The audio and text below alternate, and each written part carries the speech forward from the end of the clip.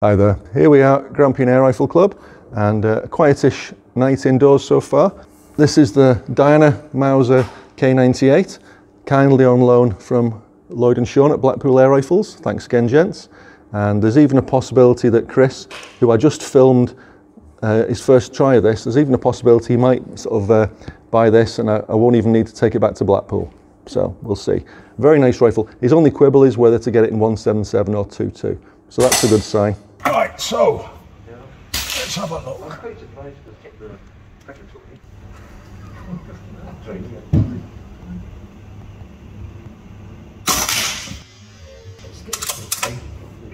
Smooth bolt. Very smooth.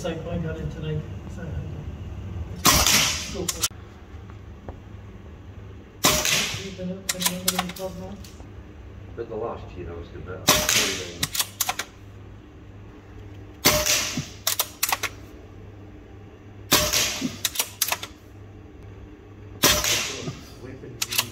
Oh, I don't know how many shots are fired. No, don't worry. When you run out, the bolt won't go forwards. Ah, right. Just like in FX. Yep, so you can't fire a blank shot. There we go. Time to... Okay. So how did that feel? Pretty good. Excellent. Let's go and have a look. You were aiming there? Yeah, so I'll And load they've gone up in the there. 10 and I'll put it onto 20 Okay. rather than 25. So that you can use the same target then if you like. You mentioned that you can get wartime surplus slings. Oh, they'll fit. 600. Yeah. That's what I have on the K98 I did that spring, down at Barry. Right. which is a great rifle. That was the ring. And 12 piece. It fits in easy actually. At the back. Right, before I put the bolt forward, glasses on, firing a bit high, so let's move it down. What we put on now. Okay, same target so that we know where she's going. I don't know where they. Again, the sights are easy to see.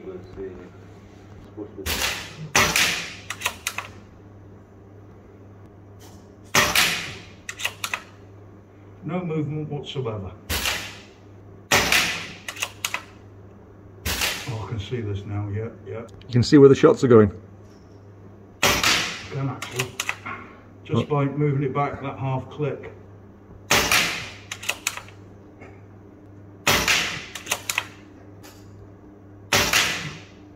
Remembering that this is open sights, of course. Yeah, open sights with a 14-inch sight radius. And the man that's going blind as a bat.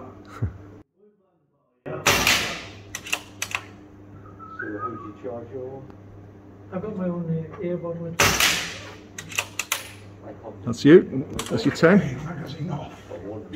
I'm going to fire her off because I'm not going to fire anymore. Okay. Right. Okay. Safety. Can get used to that later on. Style. Excellent. FX style magazine. Nice and light. So maybe another notch to lower the groups. Yeah, and you can shift the sight over. You happy with that group at 25 metres, that rapid fire? Rapid fire like I did, yes. Yeah. Yes, very much so. Very happy with that. Excellent. Yeah, it needs to be slightly adjusted. Ever so slightly. For yeah. me, I would adjust the foresight. Right, okay.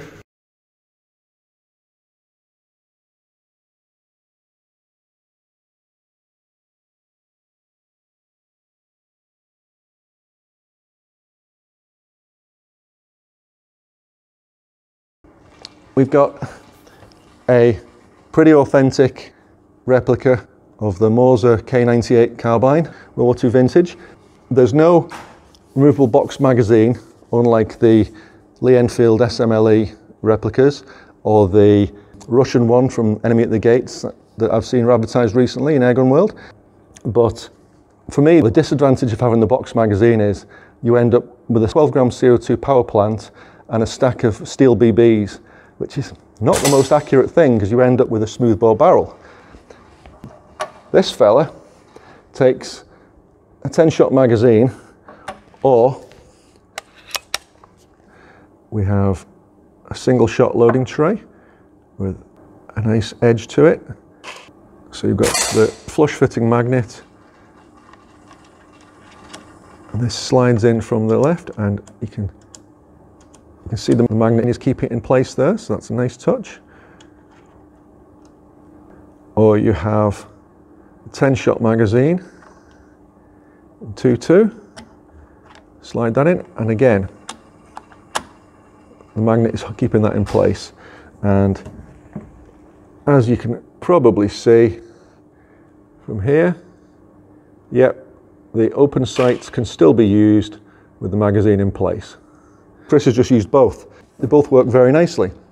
So he's got a group of just over an inch at 25 meters, rapid fire. So that got the thumbs up from him. So we have an air reservoir that's hidden here, I believe, literally encasing the barrel. The barrel goes down the center of the air reservoir. So there's no air reservoir bulk to it. We have, starting at the back, we have a metal butt pad, which is probably quite realistic. We've got a machined slot in the wood for the sling. This version, we've got 11mm dovetails at the back here and on the other side of the loading port. We've got a rear sight, which is adjustable tangent leaf. Then there's 2 barrel bands, which are synthetic, and a dummy cleaning rod.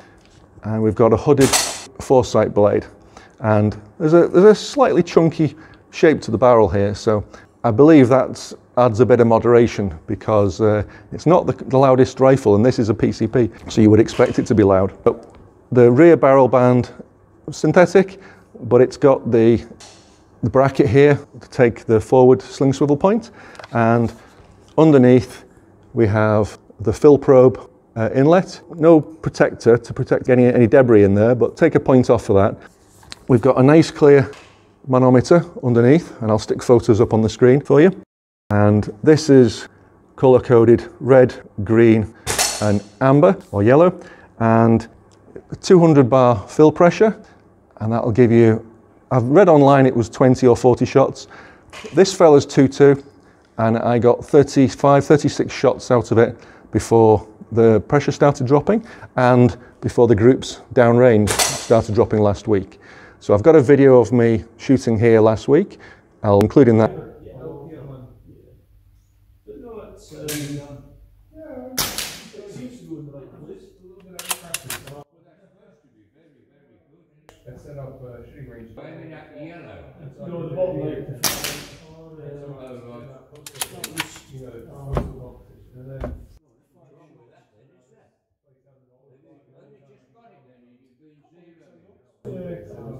You still get used to the feel of it. Yeah, it's not just feel away. It's better, it's better down at the range unless it's well illuminated. No. Yeah, beautiful. Yeah, well, I've got some oil, so once I use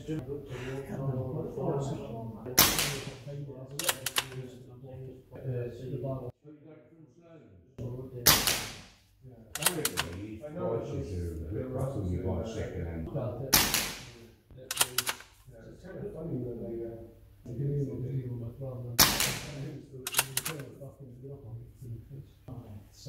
But we need a project for the boards online somewhere. You still got to get more of that. Yeah. Once you keep the prices up, I don't know if there's a massive amount of stock in it either. Yeah. Slightly left of centre, but not a bad group. And I've also got some footage of my chrono tests showing you how amazingly consistent this rifle is. So that's the basic rundown. Safety is Air Arms style trigger safety. The wood is simple, plain, authentic in other words, and it's a whole lot of fun. You may even just notice that the bolt wobbles ever so slightly when you discharge a shot, but I shot it last week in exactly this position and was getting a group at 25 meters with the open sights of just over an inch. So I'll put the photo of that on the screen. Very satisfying. So what else is there to tell you about it? It's an 11mm dovetail rail.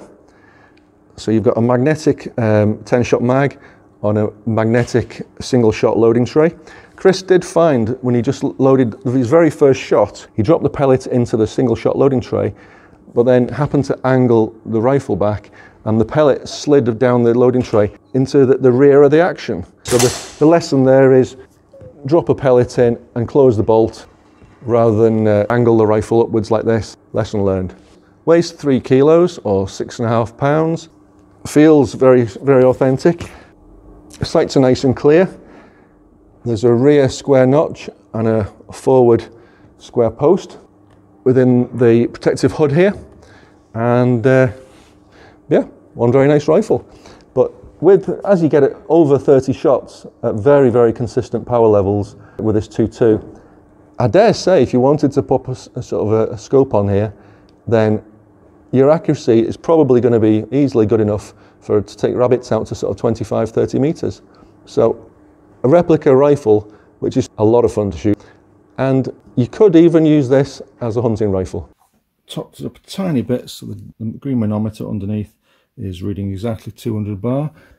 That's the chrono on, and set for 15.89 grain pellets, which is my 2.2 JSB exacts, 5.52s I believe. So cock the action, slide out the single shot tray, slide in the magazine from the left side with the perspex cover facing to the rear, safety off.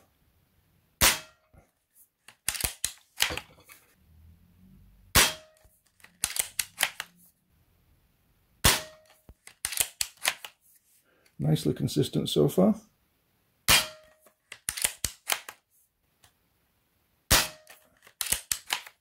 In fact, very, very consistent.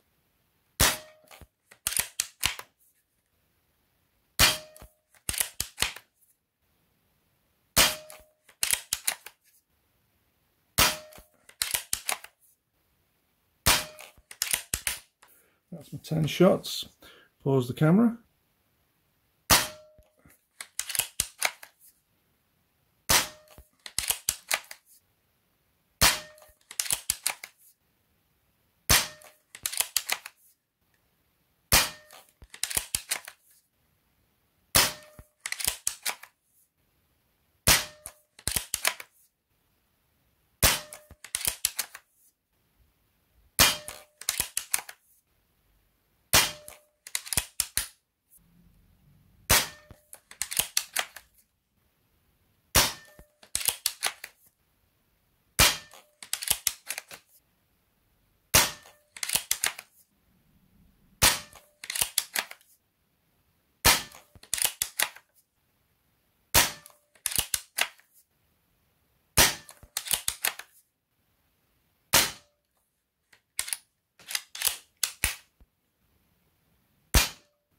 That's 30 shots already with amazing consistency.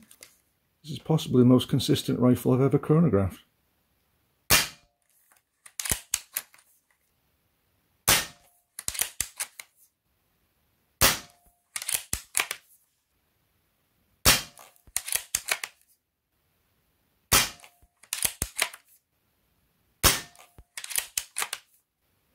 That looks like the velocity just dropped off, so I'll just get the figures for you.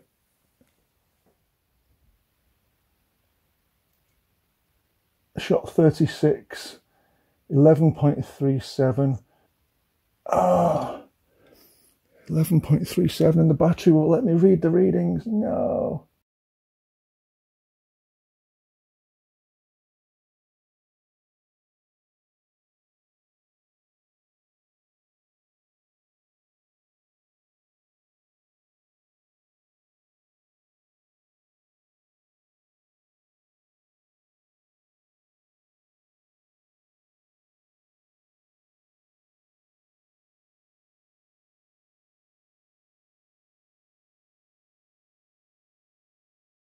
So we have a formed metal plate butt pad. Nothing grippy about it, but it's also probably very authentic. Machined slot at the rear for the sling, and this blanking plug, I'm not sure what that is, but I've seen it on photos of the real article, and there's something that looks very similar. So I don't know if it's something to do with gun production or storage. You've got a shallow comb, so this is definitely intended for open sights. Trigger, which breaks exactly 5 pounds. You've got Mauser K98 label. We have an 11mm dovetail rail, either side of the loading port. Bolt handle. You've got a small neodymium magnet here for either the loading tray or the 10-shot magazine, this being 2.2. You've got a similar magnet in the magazine. This magazine has somehow lost its tiny little detente from here. It still functions perfectly, and the face still moves under spring pressure, but there's a tiny bit of looseness because the tiny little detente here has been lost. So loading wise, you rotate the cover anti-clockwise. Try and do this with one hand, all the way, and then you turn it over. You pop a pellet in there, tail first, release the cover, and then it holds the pellet under spring pressure. And at that point, you can rotate the cover back clockwise, dropping in pellets 2 to 10. And then there's a slight lip in the magazine you can see here. So when you load it in from the left side, there we go, slides in, and yeah, the magnet's holding it snug there. Except of course right now you can't close the bolt because the magazine prevents that. So the magazine has got a blank chamber for number 11. So you know exactly when you've run out of your 10 rounds. Nice little touch that, no firing blanks with this fella. So your rear sight, tangent leaf marked in, I'm guessing this will be meters, from 10 out to 35. It's all cold to touch, so it's all metal, except for the slider adjuster here, which is plastic. We have the rear barrel band here with the sling bracket built in, and front barrel band, and then you've got a slightly fat shrouded barrel, which is probably why it's not the loudest of guns, which is great. And you can see the sight here in a protective shroud with a hole above it for adjustment. You can sort of insert the adjustment tool in from above. Underneath the rear barrel band, you have the fill port. A nice touch is that the fill probe has O-rings at the front, and there's your hole, and one-piece brass alloy by the looks of it. And at the rear, you've got a Forster connection machined into it, so that's a one-piece fill probe. So very nice touch. Thanks for watching. Take care, and coming soon is coming in a second.